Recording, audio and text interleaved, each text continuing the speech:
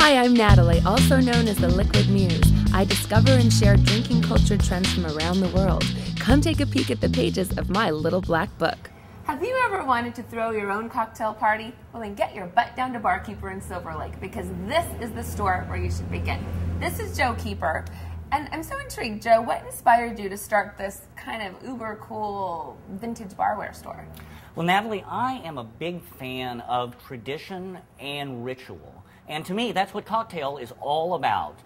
Having that special moment, having that special cocktail. That was the genesis of Barkeeper. The semantics of it was, I read an article in the Wall Street Journal about the coming of age of young people currently missing out on the whole cocktail resurgence of even the film Swingers, which was filmed just right around the corner from here.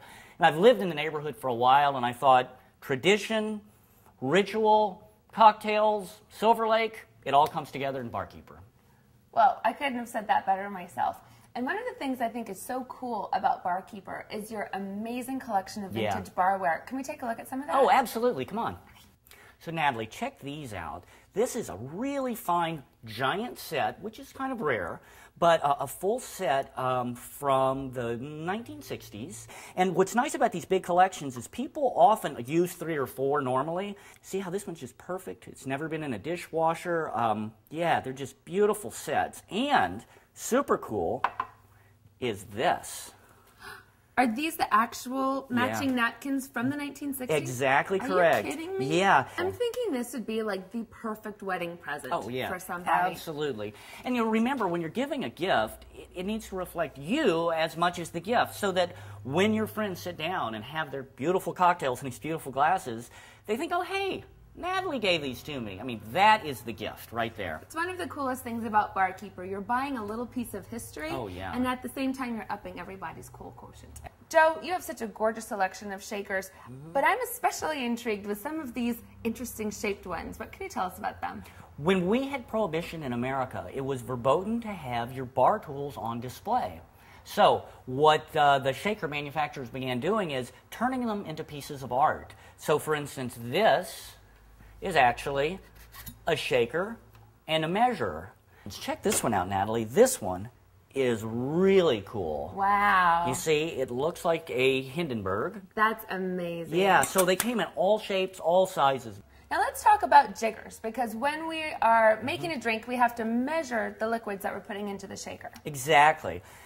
These are 2 typical kinds of jiggers, and the idea of this shape, which you'll see at your neighborhood bar, is it's 2 levels of measurement, one on this side and then a different volume on this side. But most people have a measuring cup, something like this, at home. It has the gradations inside it, and it has a little pour spout. That's really cool. I've never seen one of these. Now let's talk about muddlers. I use muddlers often in my do-it-yourself cocktail videos, and you have quite a selection here. Yeah, there's all different shapes and kinds of muddlers. What's interesting about these is a few things. One is most people use their muddler like this, thinking this is the press. But truthfully, most glasses are rounded on the inside, so you can use it this way and actually work your way into the corner with, in your vodka and your mint and mushing it all together.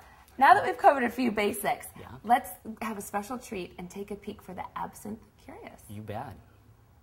You may have heard that after nearly a century, absinthe is legal again. They've determined it's not quite as toxic and crazy-making as they once thought it was.